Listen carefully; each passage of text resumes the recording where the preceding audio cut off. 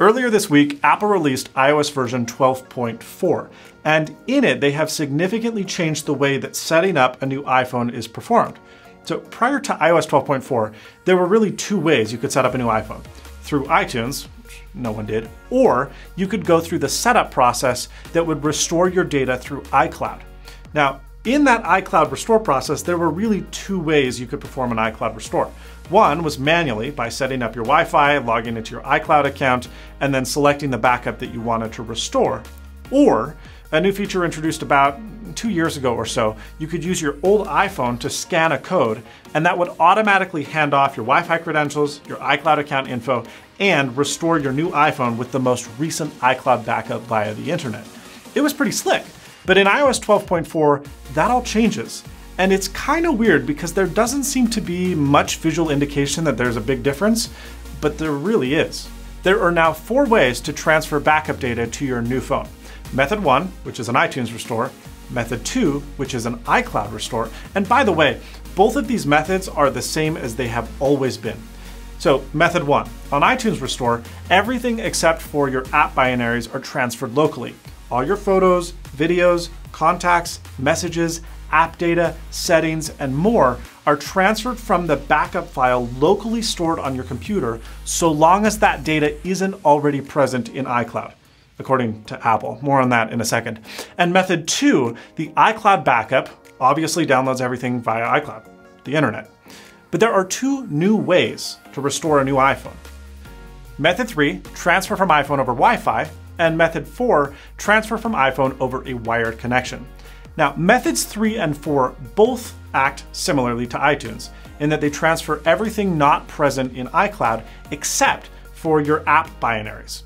With method 3, rather than establishing a Wi-Fi connection to your router and downloading everything via the internet like an iCloud restore, transfer from iPhone makes an ad hoc Wi-Fi connection to your old iPhone and then transfers data directly from the source. Method 4 is nearly identical in functionality, but rather than using local ad hoc Wi-Fi, it utilizes the Lightning Camera Connection Kit. You can plug the adapter into the destination phone, and then you plug the lightning cable into the source phone. Isn't that so elegant? I mean, way better than USB-C to USB-C, isn't it? Thank you, Apple! So those are the 4 methods, but which should you do, why, and which is the fastest? We've done a lot of friggin' restores over the last 2 days, and we have determined in our testing the following. First off, every single backup method re-downloads your apps from the App Store.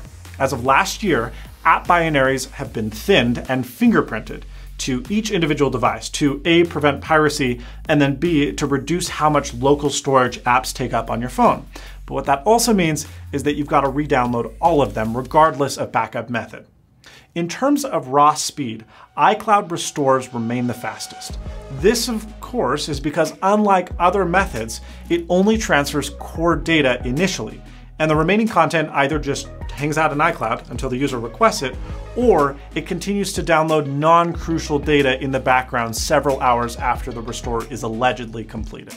The iTunes and transfer from iPhone over Wi-Fi methods are similar in speed, and it's our opinion that these methods are worth the extra weight over an iCloud restore, as despite Apple's documentation, they actually appear to transfer everything present on the device being transferred from, including full resolution photos, complete message history, more complete app data, etc., that is not transferred via an iCloud backup, despite Apple's indications contrary to the matter. Strangely enough, the transfer from iPhone over wired method was all over the place. The first time we tested it, it was quite a bit faster than the transfer from iPhone over Wi-Fi. Makes sense. The second time though, it just straight up failed, and the third time, it took nearly double that of the Wi-Fi transfer. Weird to think that Wi-Fi is more reliable than a wired transfer, but it's 2019. I mean, we live in the future. Future without USB-C. In conclusion, iPhone continues to flex on Android when it comes to easy backups and new device migration.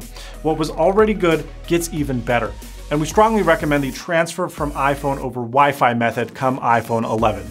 That is, if the iPhone is even worth upgrading to. I just burned iPhone and Android in the same sentence. I'm so good at this. Thank you so I don't deserve your thumbs up, but if you want to give them, great. If not, whatever. Thank you so much for watching, and as always, stay snazzy.